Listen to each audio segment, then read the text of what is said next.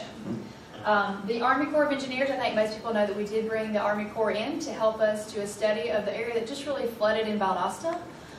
The reason for this being is we knew that we had to take some effort and action to see kind of what was happening, just at least locally, because we did have 80 properties that flooded in 2009. We know there was others, but again, you're talking the bigger you get, the more there is in terms of a cost.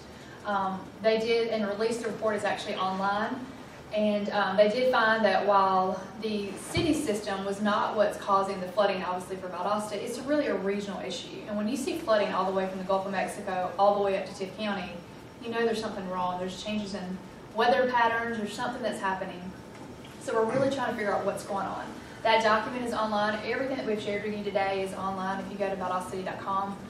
So we really want people to know that.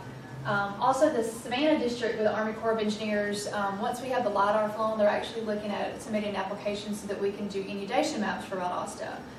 That'll be huge for us to really help with notifications, because that was something that we had to work on.